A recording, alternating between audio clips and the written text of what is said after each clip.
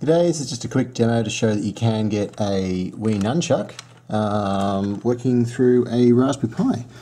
So what I've got here is just a Wii Nunchuck I bought a few years ago, and the cable, I've just cut off the Nintendo connector, and it's currently wired into the I2C pins of my Raspberry Pi there. And I've just written some really hacked up quick and dirty code to grab the data off this thing and display it in some ASCII art.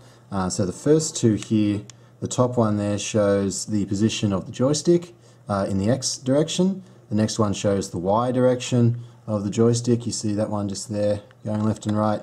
Then the next three are the accelerometer data, only displaying the 8 most significant bits here. I'm not bit banging the least significant bits yet, so it's just 8-bit accelerometer data on the next three. And then these last two here are the two buttons. So yeah, just showing it's possible. If you're one of my Elect 2700 students, I'm going to try and show you how to do this in one of the upcoming lectures.